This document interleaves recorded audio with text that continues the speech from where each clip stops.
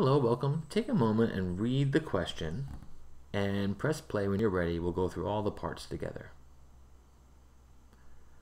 Okay, so we're making a lot of assumptions here, and yes, some parts of this oversimplify the tax process. However, the general idea is that if you start with $100,000 of your gross income, how can you find what you're going to actually bring home per month? How can you estimate it? And the idea is you take your gross income and subtract out your federal taxes, all right, FT for federal taxes, state taxes, Social Security taxes, and Medicare taxes. You subtract all those things, and then that's your yearly divided by 12 to get your monthly. So we have to do all of this stuff. So let's say in the part A right here, when we say gross income per month, right, that's our income per month before taxes. So that's simply 100,000 divided by 12, and let's see what we get. So 100,000 divided by 12 is 838,333.3 repeating. So I'm not going to round yet. Right, it's just 0.33 repeating. And I guess I could have put just, oh boy, one line there, that vinculum, that line, that means repeat forever. Boom. I'm putting 2 3s though, because we're dealing with money. All right, total federal taxes per month. All right, so we're assuming a federal deduction of $12,000. I think the actual deduction right now is $12,200. The idea is that you have $100,000 in gross income, okay? Take $12,000 away, okay, that's $88,000, and use this table here to calculate what we're going to pay in taxes. Now, $88,000 falls within this marginal tax rate right here. So that just means that we're going to pay 24% on all of the money that we have, our taxable income, excuse me, that fits in this bracket. How much do we have? Well, it's $88,000, our taxable income. That's this number right here, all right, TI. This is our standard deduction, is the amount that we're not going to be taxed on, and this is our gross income. So gross income minus standard deduction, that's your taxable income. So there's $88,000, but we subtract $84,200 to find out how much we're being taxed at 24%. So this times 24%, 0.24. Why did I do that? Well, look at these brackets right here. At this point, the top part of the last bracket right here is 84,200. That's the number I'm using. So all of the money I have over 84,200 will actually fit in this bracket here. Now they estimate the table. They say 84,201. So it kind of skips a little bit of change in between those two brackets. But the idea is that everything I have over 84,200 up to my taxable income, I'm going to pay 24% on that amount. But there's more. We'll drag this down. Boom. We have money that is going to also be taxed at 22%. So how much money do we have? Well, our money will fill up all of these brackets here up to the 24% bracket. So I'm going to also say that everything I have here is going to go up to 84,200 minus the top part of the last bracket, 39,475. All the money I have in that range is going to be taxed at 22%. And then I repeat the process. All of the money I have that fills up this bracket, where it'll fill up the whole thing because I have enough money to go past this marginal bracket right here. All of that money, which is 39,475 minus 9,700, that'll be taxed at 12%. And then finally, our last bracket, where the rest of the money that we have left over that hasn't been taxed yet, it's going to be taxed at 10%. So that's just 9,700. It's minus 0. It's just 9,700 times 0.1. It's going to be 970, but I want you to see how this works. So all these pieces, boom, boom, boom. We're going to add them all up, and that sum will be our federal tax. So let's calculate this. So I like to do this all at once and not piece by piece. So let's just do that. 88,000 minus 84,200 times 0.24 plus 84,200 minus 39,475 times 0.22. So I've done these first two lines, plus 39,475 minus 9,700 times 0.12 plus 970. That's just 10% of 9,700. You just take 1 0 away or move your decimal over, it's 970. And we get, there it is, 15,294.5. So 15,294.5. That's what you're paying per year, right? Per year in federal taxes. So that's our yearly federal tax. So now to get the number that you put in here, we divide it by 12. So it's going to be on the calculator, you just hit divide our previous answer by 12. So per month we're paying 1274.5416 repeating. So 1274.5416 repeating. So about $1,274.54. All right. And then we go to our next part here, deal with our state taxes. So we're assuming an $8,000 deduction. So $100,000, that's our gross income, minus our deduction, $8,000, gives us a taxable income of $92,000. And our table, that falls in this bracket right here. It's between these two numbers. Look at the table. It says your amount is over, but not over.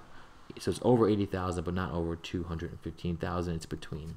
We're going to pay 4,793. So our taxes will be 4,793 plus, it says 6.57%, 0.657. These quotation marks mean repeat what's above, which is of the excess over. So of all the taxable income you have over 80,650. So that's just going to be 92,000, your taxable income, minus 80,650. And this will be our New York State tax per year. So let's calculate that. So we get 4793 plus 0.0657 times 92,000 minus 8650, and that's 5538.695. So 5538.695, and then that divided by 12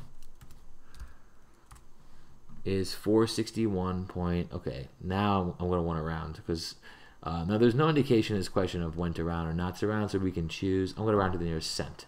And in general, I will do that. I was just holding off to round, but here I don't want to write all that out. Is that wrong? Maybe. 461.56. So 461.56. All right, we're getting there.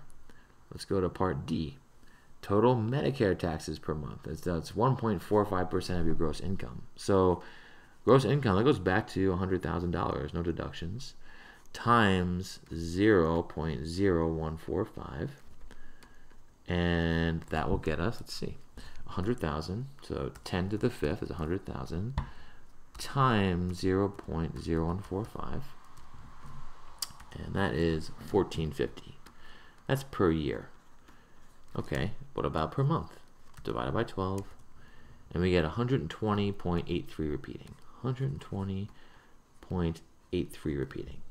And then we have Social Security. It's 6.2% of your gross earnings up to 132,900.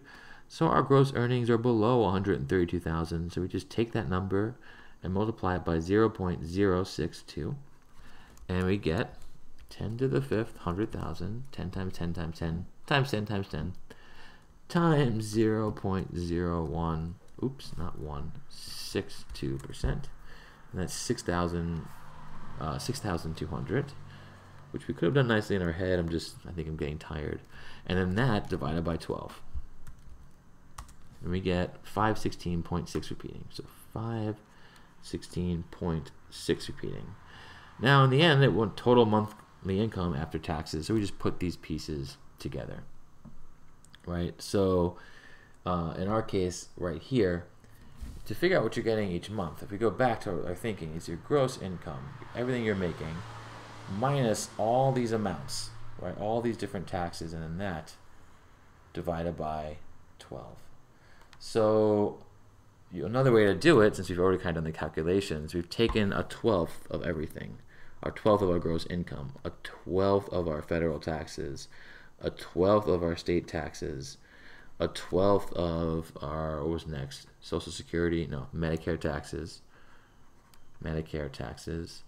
and the 12th of our Social Security taxes. We've done all that already. It's just the distributed property. We're distributing the 12, division of 12 to each part instead of doing it at the end. So long story short, let's go back and just, and this is why I love spreadsheets and not this problem. Spreadsheets would organize this nicely for us. We just take these numbers, we start by taking our gross income. Okay, so that's 833.3 repeating. Well, I'll add a couple of threes there.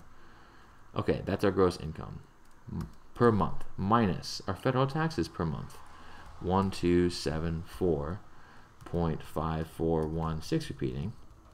Okay, minus, let's go to our state taxes per month, 461.56, minus, let's go to our Medicare, 120.83 repeating, minus 516.6 repeating,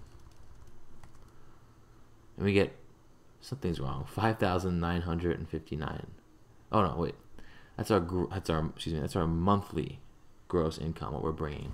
I was thinking yearly for a second. So if we scroll down, so it's 595973. So 595973.